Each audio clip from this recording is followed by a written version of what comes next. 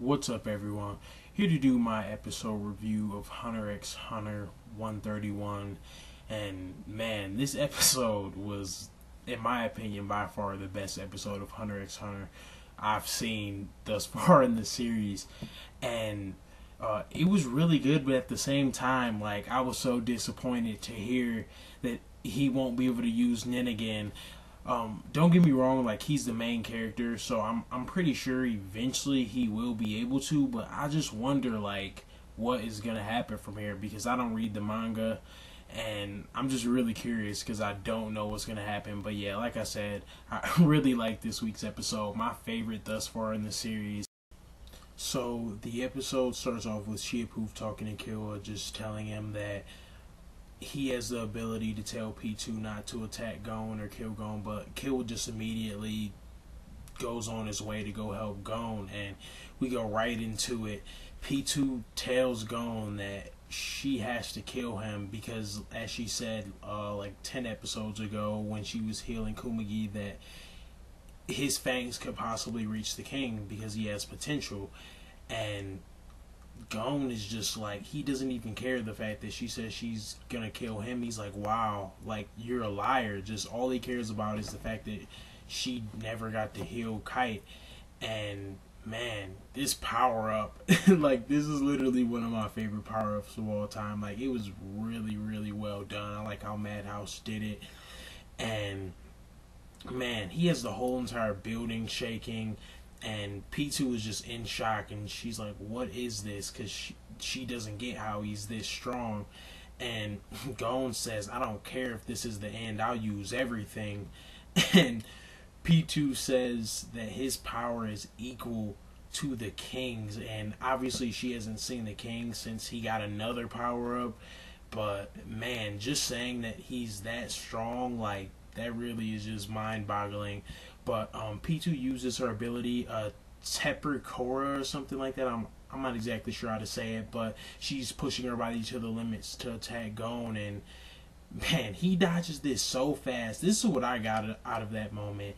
When she tried to attack him, he automatically went to the entrance to wait for her, and like, it took her a minute to like think about if he was going after the king and get there, and he was just sitting there waiting. And man, he was looking so mean. Like, just, that was so creative.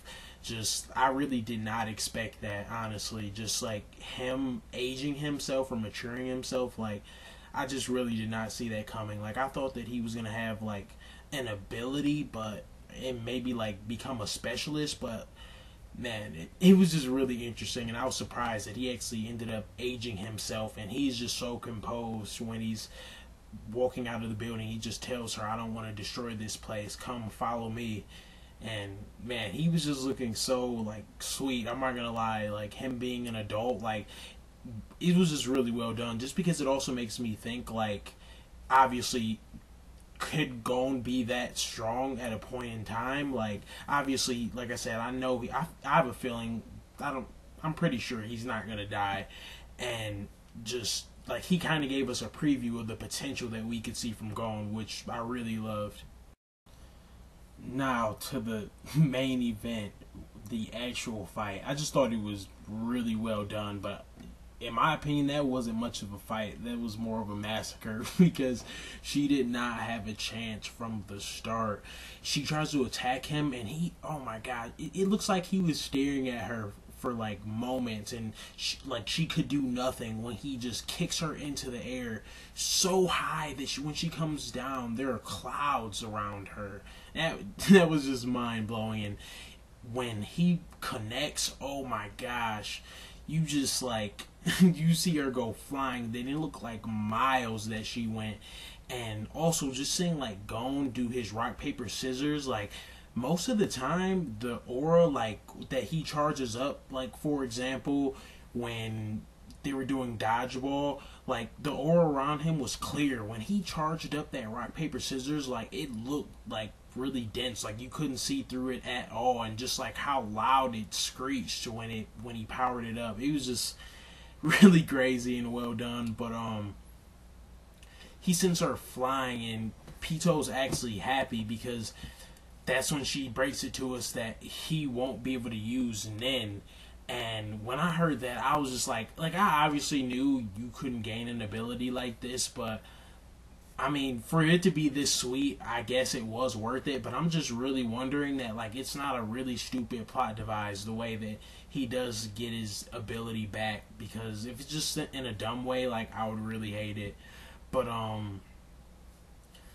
we go over to Kiwa, and he's coming over there, and he just like is hearing all these like pounds, and he just doesn't know who it is, which we know that it's Gon, and he's just seeing Gon, and he's just like, is that you? Like, not only from him like pounding her skull out, because we obviously all know that Gon's not that type of character, like his size too, it was just really well done. And he said, how many years has he gone? Because he obviously did the opposite of Bisky. Bisky was looking younger, but she was already that strong. He's going decades to get that strong, which I don't know, hopefully it gets explained a little more, or if somebody does know like a little more detail on how it's done, because I was a little confused about how like he was able to do that. But he is an enhancer though, which in my opinion that made a little more sense of why he could become big like that and enhance his muscles, I guess. But anyways,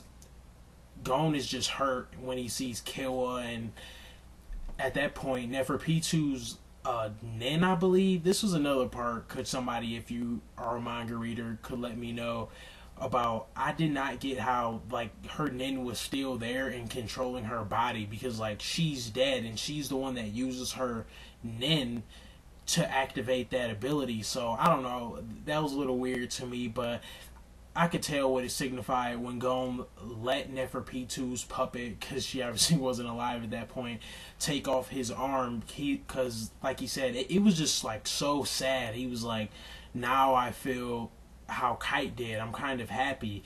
And after that, he just like grabs his arm, punches Neferpitu, and just throws his arm and says, you can have it, and then charges up a rock paper scissors with an arm that isn't there. Like, it was just really mind-blowing, and it just shows that this series separates itself from other shonens. Like, it really is still kind of like mind-boggling that this is actually a shonen series. Like, arms are off, like people's, like, obviously to kill the ants, like their heads have to be cut off. Like, that's just not something I'm used to from a shonen series, and that's why I love Hunter x Hunter. And another reason why is because of how everything is explained, which hopefully there is an explanation of why Gon was able to do that and why Neferpitu's puppet was still able to move. But like, I obviously understand that they said her will was that strong, but I don't know, maybe it was just something that he did for this, just to show her true resolve. But anyways, like I said, I really enjoyed this week's episode, my favorite one so far, and I'm just really wondering where they're gonna go from here. Like, what's gonna happen to Gon's like body once he's done using that ability? Another question I have is, will he be able to ever use it again? I know that the manga's coming back, and I'm not sure whether I'm gonna catch up or not, but I've been thinking about it. But I'm just like really wondering, when he is fine and okay again, will he be able to maybe like use that ability to be like, I don't know, a couple years ahead of where his training is to be strong, like, or something like that. But also I'm wondering, like, will he be able to stay in that form for a second, or will he immediately like go unconscious after this? Like, that ending was just really good, how just watching that explosion, and yeah, it was just really good. I like the episode a lot, obviously. But anyways, let me know what you guys think. Like I said, I enjoyed the episode, but that's all I have, and thanks.